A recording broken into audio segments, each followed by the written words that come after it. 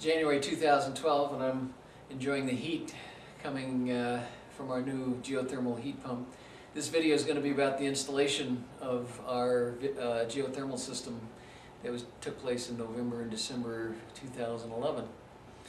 We purchased the equipment from ingramswaterandair.com and started that with the delivery of the equipment in late November, and I'll show you from beginning to end how we put the system in. This is Saturday, November 26, 2011. And on this video I'm going to show you the layout and eventually the installation of our geothermal heat pump system. Last Monday all the equipment arrived from Ingram Water and Air. Got offloaded, everything was undamaged.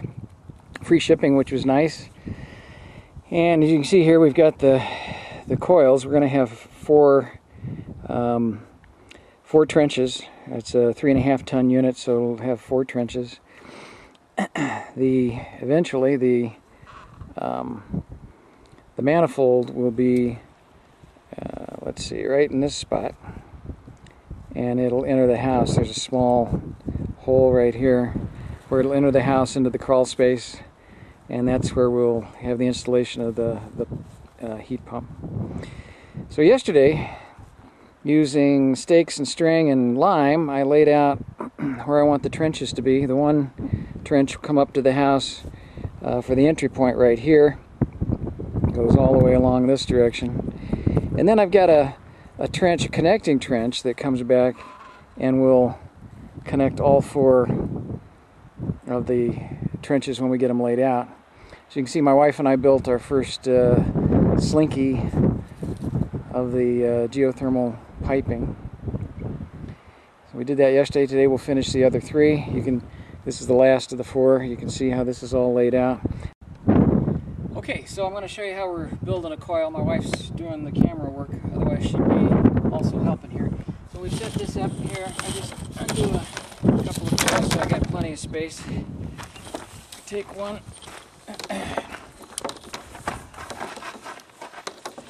Create the 3-foot diameter coil here on my table. The center of the last one's here, the center of this one is here.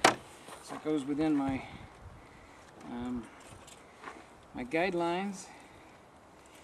I put a tie in to hold this in, and then if Peggy was over here, she'd be tying this one down. So we're tying these together. And then about every 5th one or so, I tie this piece here, 4th or 5th one, just to keep everything together nicely. Okay, so far we've got 3 out of the 4 of the Slinkies made. Right now Peggy's bringing back the return, so the hose ends out here, makes a loop back, and then she's tying it about every 5 feet or so. She's tying the return line into the rest of the Slinky. Alright, so this is Friday, December 2nd, 2011. This is trenching day. We just got started. The one thing that we had to watch out for was that one conduit. We just located it safely, no problems, and now he's digging around it to get our 7-foot trench. 7 feet deep here.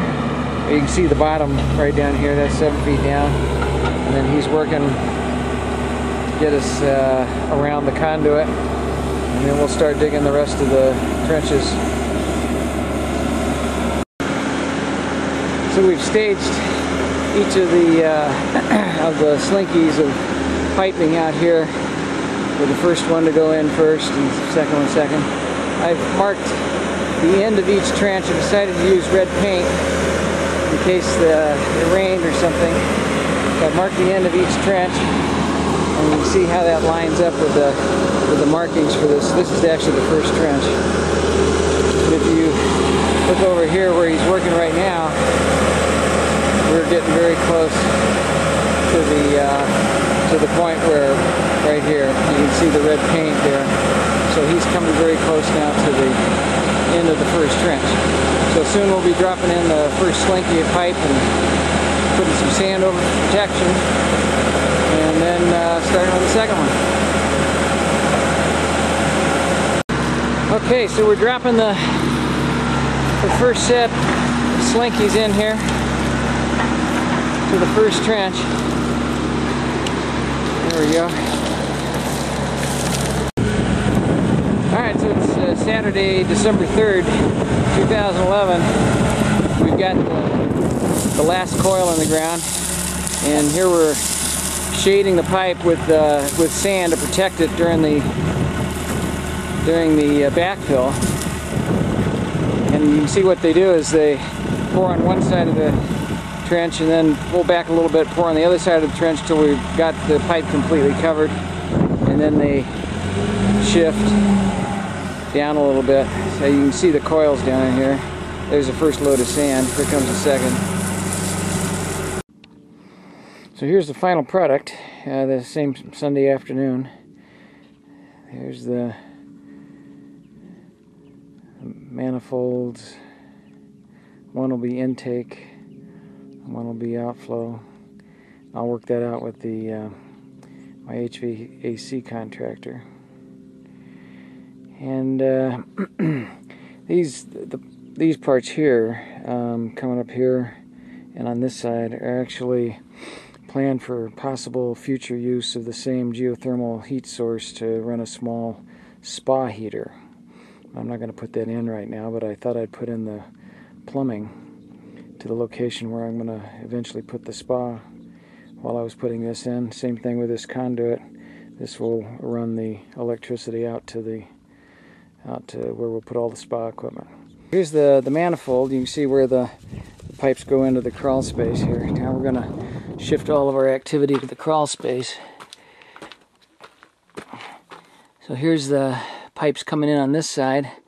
Just started trenching so I can take it to the final location. You can see the heat pump here that we're passing by. The final location is on top of these piers, and the old unit has to be removed, and as soon as that's gone we'll pick up the heat pump and place it on top of these piers. Way to the back I put the pipes in. Actually dug a trench. I buried it somewhat as I got closer here. This is the return pipe which we've set up to the heat pump.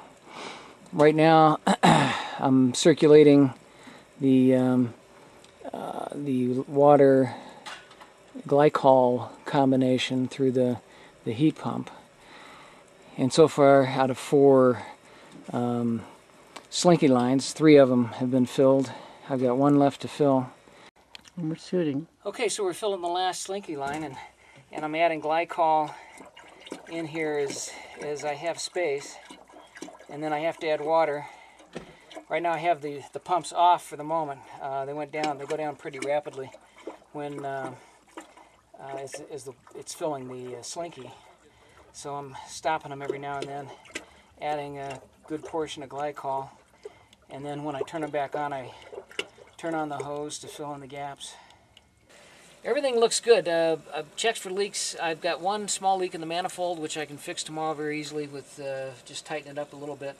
But very, very pleased. Everything's gone in quite well. The tubing was a bit of a challenge, just because it's difficult to put on. So I put a little bit of vegetable oil on the fittings and on the tubing in order to make it go on a little easier. That seemed to work just fine. We've supported the pipes here. Also had to support the tubing over here so they didn't get any tweaking of this particular piece. But everything seems to be going well. So this is early February 2012. We've had a full month of January to enjoy our geothermal heat pump, and I'm just feeling the warm air still coming out of the register here. Since we did the month of January, I've got some numbers, calculations I did. The temperatures on the low side were in the 30s and low 40s. On the high side, they were in the mid-60s during January. We spent 336 kilowatt hours to heat the house, which at our local rate cost just under $45. Last year it cost $157 of propane to heat the house, and we actually had the thermostat set much lower, so it's been much more comfortable this year. So overall, very pleased with our geothermal heat pump. It's gone great, and so best of luck with your project.